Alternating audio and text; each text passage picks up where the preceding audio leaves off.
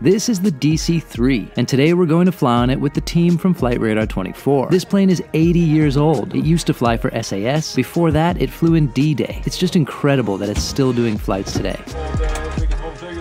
So we'll have a nice little trip.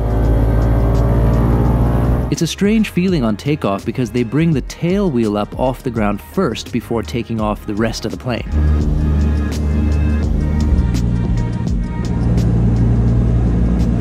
I'll tell you something, it's a lot louder than it sounds in the video.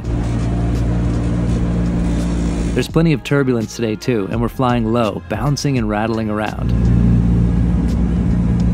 Can you imagine they used to fly people across the Atlantic in these things? Hope you enjoyed this little tour on the DC-3.